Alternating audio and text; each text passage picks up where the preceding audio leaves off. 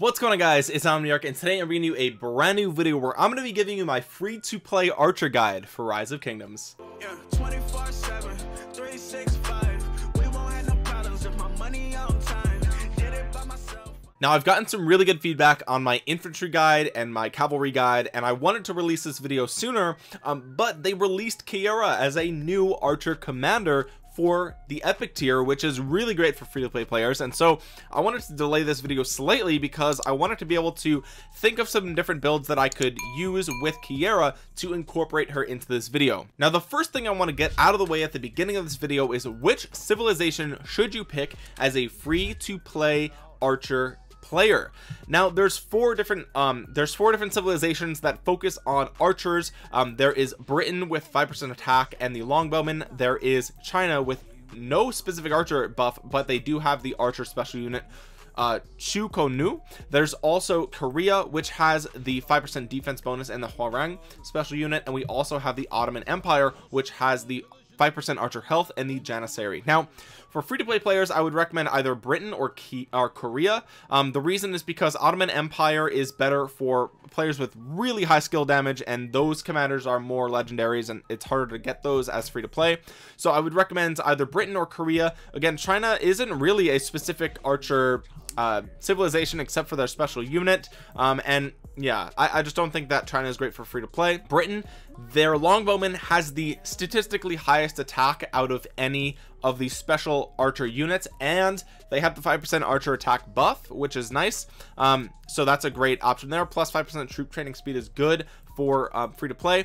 Korea, the Hwarang actually statistically have the highest defense out of any of the special archer units, and they have the 5% archer defense buff, which is nice.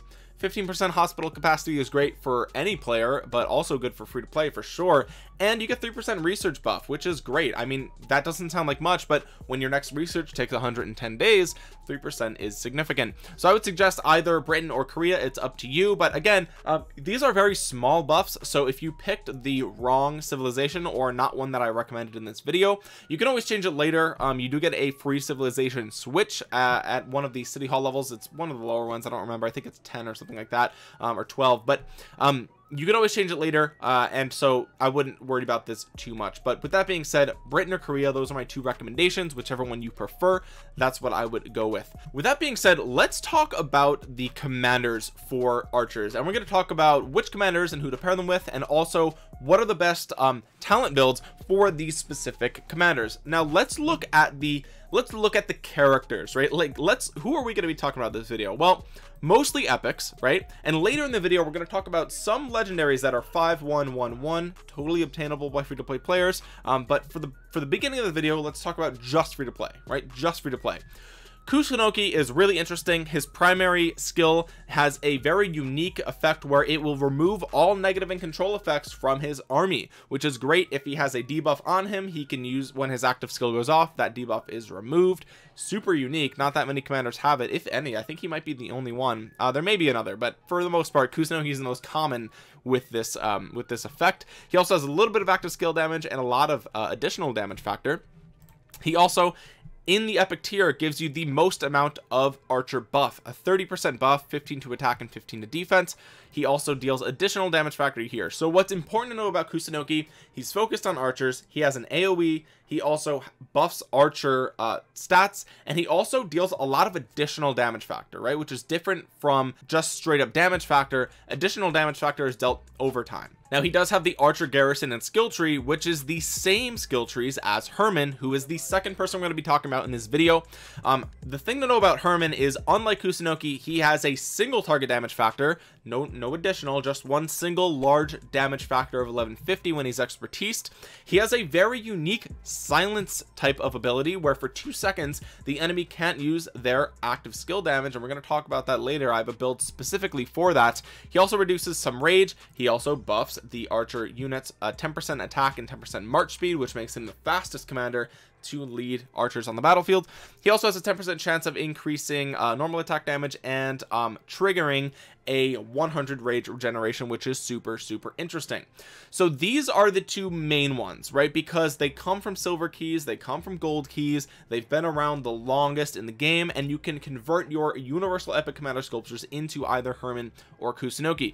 The third commander we're going to be talking about primarily is the newest epic in the game, is Kiera. At the time of recording this, she is the newest. She's also an archer and skill damage commander, but also has the peacekeeping tree, which is interesting. But for the most part, we're going to be using both the archer and skill trees. What you need to know about Kiera is that she also does AoE damage just like Kusunoki, except instead of it being mostly additional damage factor, it is direct damage factor, which means it just deals the damage right away and you don't have to wait for it to deal damage over time. She also has a 10% increase to both attack and defense for a total archer buff of 20%, which is a little bit less than Kusunoki, but it does stack really well, so that's something we're going to be talking about later. And her fourth skill is probably her best skill, and she has a 10% chance of the enemy taking 80% more skill damage, right? So we have a build specifically for this as well. So those are the three epic archer commanders in the game, and we've talked about exactly what role each one plays. So with that being said, let's start to talk about some of the talent builds and pairings that we can do, because we have three commanders. How can we mix and match them into unique specific builds? Well, one combination that we could do is Kusunoki with Herman, right? This is probably the most common combination that you could do. It doesn't matter which one is primary because they have the same talent trees, right? So it doesn't matter which one's primary, but you could do Herman and Kusunoki as a skill damage build. And the way that this would look and the way that I would build them, if you decide to pair these two together, what you could do is actually this build right here. And what this is going to do, it's going to have, again, these two commanders have great synergy because they're both focused on archers, buffing archers specifically, and they both have a little bit of AoE from Kusunoki and a little bit of single target damage from Herman. So this is kind of like a very general build for archers, right? It's just a general build. We have a lot of rage regeneration coming from Feral Nature and from Rejuvenate. We have more rage regeneration coming from Razor Sharp over here. I also made my way up to Venomous Sting, which increases active skill damage by 8%. This is primarily for Herman, but you know, Kusunoki benefits slightly. We also got the 3% attack for archer units over in this area here. We put 1 point into Latent Power because you get a little bit of extra additional skill damage out of Kusunoki by doing that. But of course, if you don't like that, you could always move that to somewhere else, right? I don't know where else you would put it. You could put it here, I guess, but really that's probably your best. This is probably your best build for those two. And again, this is a very general archer build.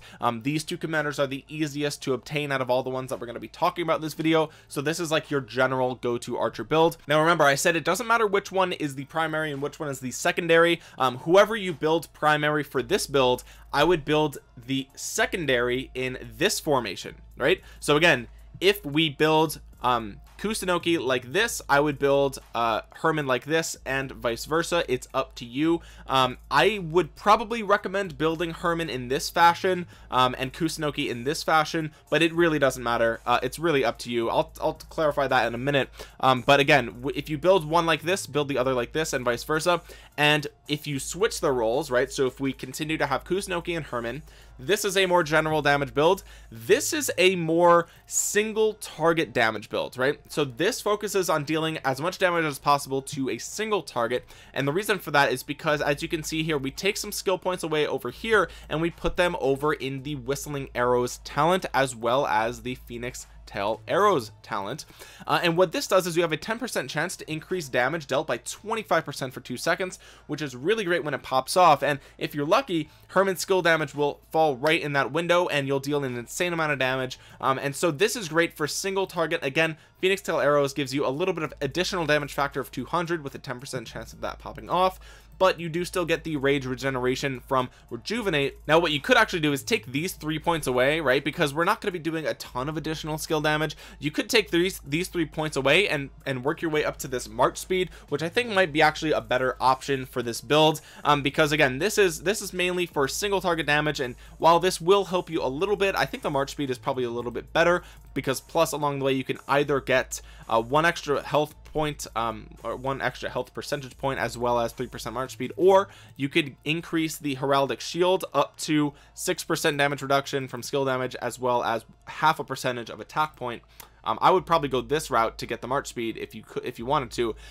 So that's another thing that you could do. So we talked about a general skill damage build. This, what you're looking at here, if we move these points here to here, would be a single target damage, right? It's just you versus one enemy, whereas this is a more general, like, it does damage to one enemy, but it also deals damage in AoE, and it has some more rage regeneration because of that. So we talked about single target damage with this build here, but what we could do if we wanted to build a really powerful AoE damage army, we could actually pair Kusunoki, and instead of Herman, we could pair him with Kiera. Now again, it doesn't matter which one is primary and which one is secondary, because they both have the archer and skill trees. However, the build I would go with looks just like this, and we talked about this before, but the reason that it's better to build this when you have Kusunoki and Kiera, again, we talked about this build is kind of, it does general damage when you pair it with Herman, but when you pair Kusunoki and Kiera together, they're both AoE commanders, right? They're both AoE commanders, and so what this is going to do is maximize the amount of rage regeneration that we have, and that way Kiera is pumping out a ton of AoE with her primary skill. If her fourth skill pops off, then you have the potential of doing insane damage with both her and Kusunoki's primary skill if they line up pretty nicely. But that would actually be, if you're looking for an AoE build, Kusunoki and Kiera, with this being the primary talent build, again, it doesn't matter which one is primary because they both have this option, that would be your best AoE build for free to play epic archer commanders. Now we could also do something a little bit more creative too. We could do something a little bit more creative if we wanted to do an AoE army that is also focused on debuffing.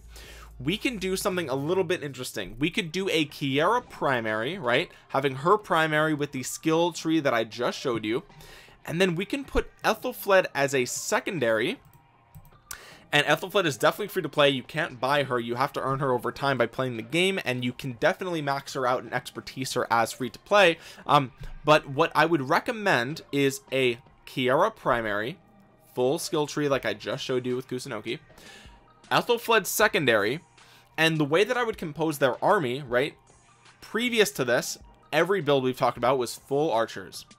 If we do this with Kiera primary, Ethelfled secondary, I would bring 80% archers, 10% infantry, 10% cavalry. Now the reason for this is because Ethelfled's fourth skill gives you a 20% damage buff if you have at least 3 different troop types, which is really interesting. So what does Ethelfled bring to the table, right? Because she's not an archer commander, right? Well, she has a really nice AoE, which pairs nicely with the rage regeneration that we're going to get from the skill tree from Kiera. She also has a 30% debuff to attack, defense, and health for 2 seconds for the enemy that she's attacking, right? Super good. And her AoE is up to 5 enemies in a forward facing fan shaped area, whereas Kiera is only 3 enemies. So if we pair Kiera with Ethelfled with the skill tree being fully maxed out, we are gonna have what looks like this. And again, I'm showing Kusunoki's talents because I have them at 60, but it doesn't really matter because they all have the same trees. But this is what it would be looking like. So we would have Kiera primary with this build, Ethelfled secondary. 80% of the troops are going to be archers to get the benefits that you get from the defense, the march speed. You also get full quiver for archer attack, so you're really maximizing the benefits of the archer tree, but you're also getting the 20% damage buff from Ethelfled's fourth skill by bringing a little bit of mixture into that army as well. You're also going to get a ton of rage regeneration from Feral Nature and from Rejuvenate, and that's going to enable Ethelfled and Kiera to pop off their active skills as much as possible.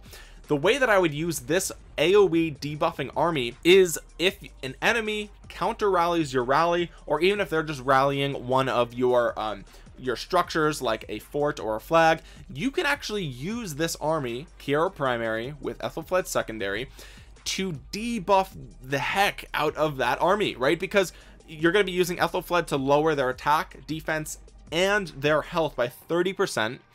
their active skills are going to go off a ton because of Kiera built with the skill tree, and Kiera has a 10% chance of that army taking 80% more skill damage, which not only will come from Kiera and Ethelfled, but from whatever is defending the structure, right? So if there's an Yi Seong-Gye on the wall, suddenly that rally is going to start taking tons of damage because you're debuffing it like crazy with Ethelfled and Kiera. I think that's a super unique and super interesting use for Kiera, building her just like this with Ethelfled as the primary. And again, this is the only time in the video that I'm going to recommend not bringing full archers, because you want a little bit of mixture in there just to get the 20% buff from Ethelfled. So that is a nice little debuff unique army that you can build, and I highly recommend that. I think even players who are pay to win are probably going to use that build in some form or fashion to counter rally, or even to swarm down and debuff an enemy T5 player who may be really overwhelming. So it's at this point in the video that I'm going to start talking about 3 different builds that can use a legendary commander at 5111. Now, a legendary commander at 5111 is definitely obtainable by free-to-play players, but it is technically less free to play than the builds that we've talked about here. So let me just recap the completely free to play build that we've talked about. We have Kusunoki and Herman paired together with the full skill tree that you see here. That is a general damage build that pops off skills pretty rapidly. We have the single target damage build with both Herman and Kusunoki built in this fashion, which gives you a lot more single target damage because of whistling arrows and with phoenix tail arrows, but you will be popping off your skills less often. We talked about a full AoE build with both Kusunoki and Kiera with this talent build. That is again focused on dealing a ton of damage in a fan-shaped area, so this is great for group fights, for murder balls, KVK. This will be a great use for your archer units. And then we talked about a debuffing mixed AoE army with Kiera built just like this, except instead of Kusunoki secondary, it would be an Ethelfled secondary. So those 4 builds are completely free to play. Let's talk about some legendary commanders at 5111 and how we can utilize them effectively, because a lot of free to play players want to use legendaries, but they don't have the option of completely expertising them, right? The first build we're going to talk about involves Herman primary with El Cid secondary. So if you remember when we talked about Herman earlier, we talked about his primary skill silencing the target for 2 seconds. That's really interesting because if you look at El Cid, his primary skill silences and disables them for a single second. So that has really great synergy with Herman, and this is the only pair in the game where you can get a 3-second silence out of an army, right? So the way that this works is you build Herman primary because he is an epic. It'll be easier to get him to level 60, and I would actually build him the same way that I've been showing throughout this video. It looks just like this. The reason that you want to do this is because you want the most amount of rage regeneration possible. So this is how I would build Herman primary. Looks just like this. And then what you could do is have El Cid secondary, and the way that that would work, right, is that Herman's active skill goes off, right? It deals the big damage factor. The second after that, that target is silenced, right? The turn after that, they're still silenced from Herman's primary, and El Cid's active skill is going to go off and deal 1,000 damage factor. The second after that, they're going to be silenced for 1 more second because of El Cid. So you really get a 3-second silence from Herman primary, El Cid secondary, right? Which is super interesting, very unique. This is great for attacking enemies who are pumping out tons of active skill damage, or somebody like Richard who has a full infantry army and is healing a ton with Richard's primary skill. You can silence that for 3 seconds at a time every time it goes off. And the reason that we built the skill tree is because you want that 3-second silence to pop off as often as possible, and that silence is triggered by Herman's active skill. So the more rage you have, the better. El Cid also brings more to the table as well, because he does have a 10% chance of dealing an additional 500 damage factor, which is cool. He'll also increase your archer's defense by 10% and a 5% march speed bonus, which is great when this is at 1.